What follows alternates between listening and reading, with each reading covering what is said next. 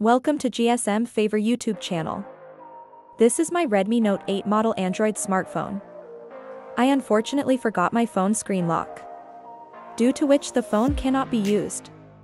Now I will show you how to reuse the phone by hard reset. This device is locked. First, turn off the power of the phone. Then hold the phone by pressing the power button and volume up button. Release the power button whenever the phone turns on.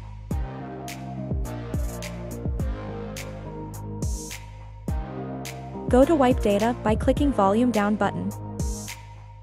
Click power button for confirm wipe data.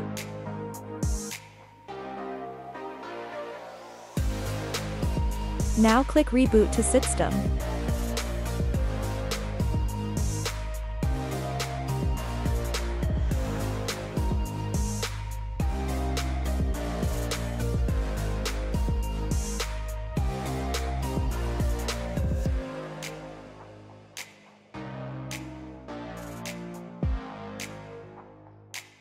Wait few minutes.